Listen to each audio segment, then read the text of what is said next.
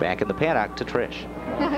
Thank you. Fired up is the operative word. But you know what? Jug Week wouldn't be Jug Week, I think, without trainer Marty Wollam aboard. I see him here every day I'm back here, and actually had a great Sunday. Marty, congratulations. Thank you very much, Jim.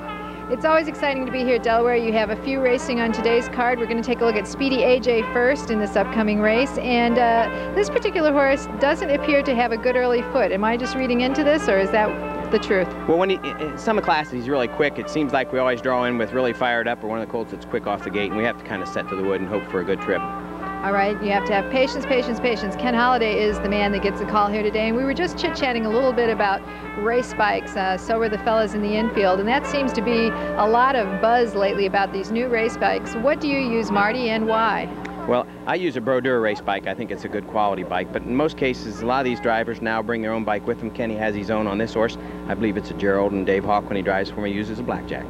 All right, so have drive and bring their own bike. That's kind of something new. Interesting. Yeah, it is. I think they're more comfortable in it, and if they're comfortable, that's what I want them to be, is comfortable and go fast.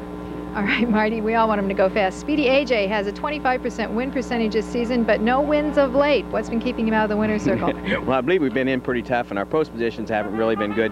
And on a half-mile track, post positions are a big part of it. And today we do a little better. Hopefully we'll get lucky. All right, luck it does take sometimes.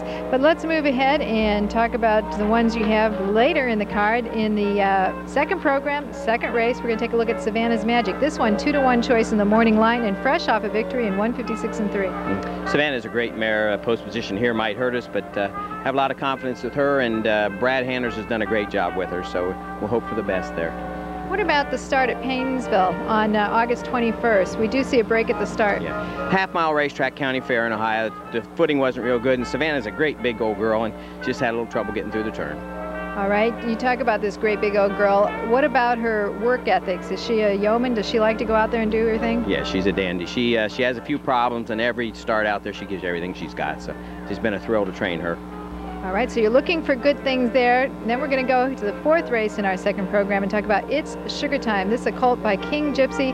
And Marty, you're in the trailing position with one that likes to bust out of there, it looks like. Well, there again, we've been to county fairs, and he's a really quick gate horse. He'll come from behind, and I'm hoping for great things. This is a really tough division of horses, and we'll see if he's capable of going with them.